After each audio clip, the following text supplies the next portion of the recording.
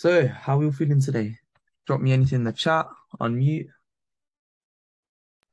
Do very well, thank you. I'm looking forward to listening to the presentation. Thank you. All right, let's get started. So today we're going to be talking about the Meta Bounty Huntresses and how we are going to be minting them first of all, and also how they work and how the season one worked as well.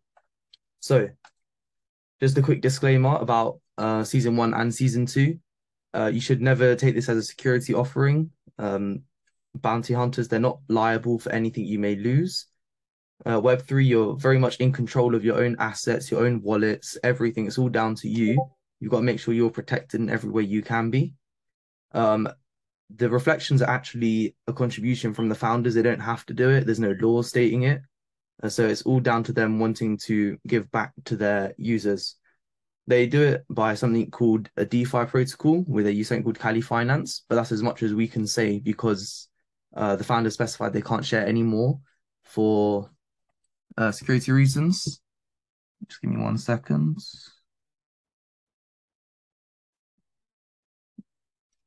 All right, yeah. So season one, just some quick facts. It's going to be the highest percent contribution of 85% of the mint revenue. I'll get on to more about that in a minute. It's going to be what they've said, the only NFT that will pay weekly coming from them, only one with a weekly payment utility. It was their first collection ever and season one of their first collection. And it was very successful. It sold out within days. It was highly anticipated for months. I remember hearing about it quite a bit. And it's just amazing in all ways because not only do you get great art, you also get rewards for holding it, direct rewards for holding it for yourself. No matter how many you hold, you'll get rewards for that. And it's a set amount. Also, as well as getting direct reflections, you get affiliate reflections, which is where if you introduce someone who brings in, who buys an NFT as part of the bounty hunters, you will earn for having them under you because you've helped someone join the bounty hunter galaxy, the bounty hunter family. As well as these, you also get rarity reflections if your NFT seems to have rare traits. And also in the reflections, they take a small portion and give it to charitable causes I believe it was every quarter they do it. They also do giveaways in the servers, like trivias, duck races, as you may have seen. So really good things happening here. This is just a quick image showing you all about them, but I'm sure we know what they look like because I know you both hold one. But yeah, this is how great they look. Very successful, amazing images, great artist who actually designed the DC comics. Amazing guy. And yeah, amazing founders. So, oops, what is that? Yeah. So here is the white paper for the hunters, and it's very similar to the huntresses. That's why I'm showing you. So 8,888 hunters sold for 2,000 USD each. 85% of that went into the reflection pool to generate reflections every week for holders and affiliates. 15% went to the founders, which is fair enough. You know, you get compensated for it, and they're being very generous, giving us 85%, I think. So out of the yield, 100% of that yield is paid out, which I'll show you on the next slide. But in total, there was just over 17.5 million US dollars in that pool ready to send out to the reflection pool and the founders. So $15.1 million are in that reflection pool, getting yielded every week, paying out holders. In that reflection pool, let's say we generate 1 Ethereum that week. Obviously, it's a lot higher than that, but just saying hypothetically. 65% of that, so 0.65, will go towards direct reflections, and in that is rarity as well. So you'll get paid for just holding it, and you get paid the same as anyone else. But if yours is rare, you'll get slightly more because there's rarity pools of top 100 and top 1,000, I believe. 35% of that, so 0.35, for example, goes to the affiliate reflections, which you can earn on level 1 through to 7. This is the same on the Huntresses as well. And also in that, there is where the charitable causes go as well. Yeah, so here's just some quick facts. Since reflections have started, we have paid out over 0.65 ETH in direct reflections per NFT. So you've actually made back the ETH you put in. I believe the USD return was about 72% last time I looked. So still holding really strong considering we've only had 24, 25 weeks of reflections.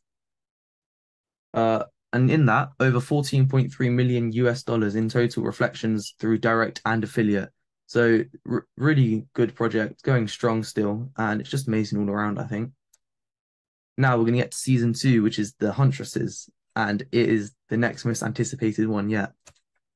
This is just some previews of them. All I can say is I'm pretty excited for it. I can't wait. Here we go again with the white paper. So it's going to be 8,888 again, costing 2,500 US dollars. We'll go into minting after this though. However, for this reflection pool, 80% goes to the reflection pool and 20% goes to founders, because they have mentioned the hunters will have the highest percentage contribution for any project they do. So that gives us $22.2 million in mint revenue, and 17.8 million of that will go into the reflection pool. If you're BDI'd, you would have noticed that only 15 million went into the hunters pool, whereas 17.8 million went into the Huntress pool. That's why I'm anticipating this one will be better, because there's more money in the reflection pool. Yeah, again, 100% of the yield is given out in direct and affiliate reflections in the same split up of 65 and 35%. Many people ask this question: if ETH dips, will my reflections also dip? Yes and no. No, because this actually beats inflation. Because everything's done in US dollars, they actually buy the Ethereum each month or week to pay you out in. So if you withdraw it straight away and convert it straight into a stable coin or a fiat currency, then no, your reflections won't change. If you leave it in Ethereum and let it decline, then yes, your reflections will decline. But that is just the volatility of a cryptocurrency. Yeah, and the main part of Huntresses is that is monthly. So personally, I'm thinking it will pay a lot more, but we're going to have to wait and see for that. Here are the 3 phases of minting. Phase 1, which is what I'm going to help you guys mint for, is for Elite Squadron and Top Secret Agent. And that is on October 15th. And I will, when we get close to that time, I'll specify exactly what we need to do. But you'll get 15% off at 2,125 US dollars. However, you'll still get 80% of 2,500 going into that reflection pool. You will not get paid less. You'll get paid the same. Phase 2, which is where MLA and MBH holders get their minting. It's the same day, just a little bit later. Personally, I don't think it'll even hit that phase. I think with this pre-whitelist, it's going to get smashed. If it does hit the MLA and MBH phase, it is definitely not hitting the public mint at all. That's how anticipated this is. You might as well buy an extra couple and sell them on later, because they will definitely go up in price. Yeah, so that was just a quick overview. Thank you for watching. And if you need any more contact details, they are here on the screen. That is my email and my Discord tag. If you need to let me know something, if you want help getting one because you're not in the whitelist, let me know and I can help you out with that. And thank you for watching. If I'm minting for you, please stay on for an extra 3 minutes. And did anyone have any questions at all? You can feel free to unmute or put it in the chat.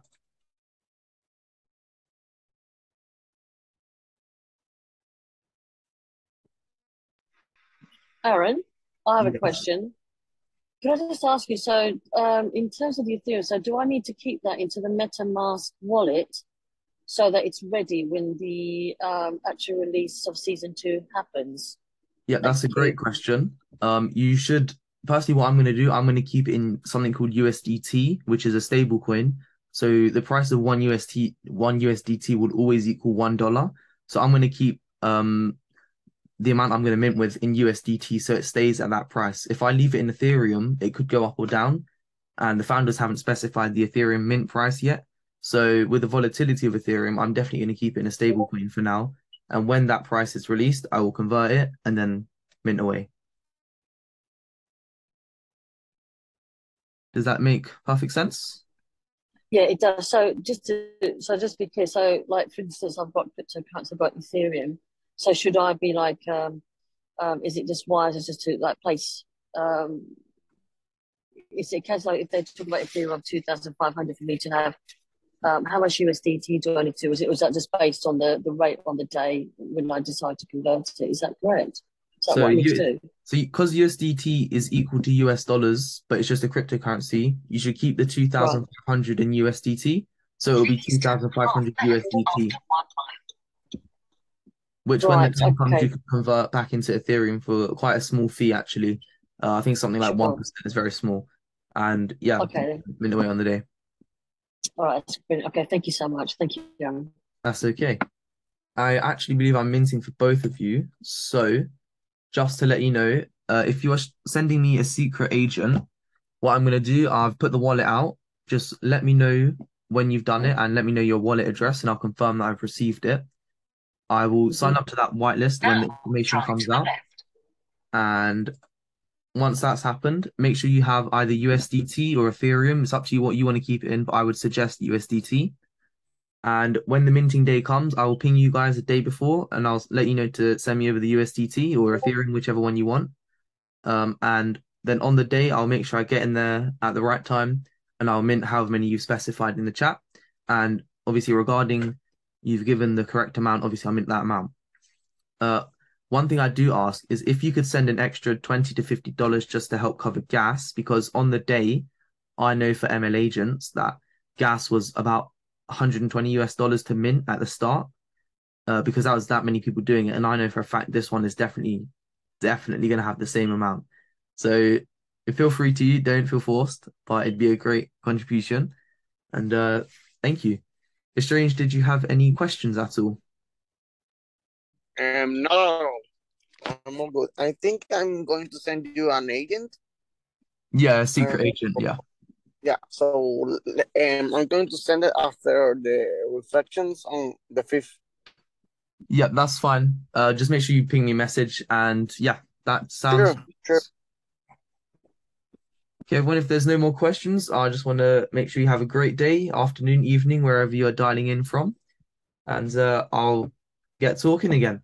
I'll probably run another one of these again, probably next week if you want to invite anyone, get your affiliate squadron started. So if you would like that, just let me know. Let me know some times and I can definitely get going again. But yeah, have sure, a good day, everyone. sure. Thank you. Thanks. See you. Aaron, thank you so much. Thank you, Aaron. It's all right. You're welcome. See you. Okay, see you then. Okay, bye Bye. bye.